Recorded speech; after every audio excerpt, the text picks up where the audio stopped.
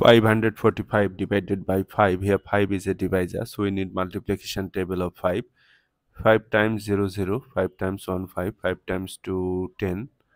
Actually, to find out the multiplication table of 5, just add 5 with the previous step. 0 plus 5 5, 5 plus 5 10, 10 plus 5 15, 15 plus 5 25, 25 plus 5 25.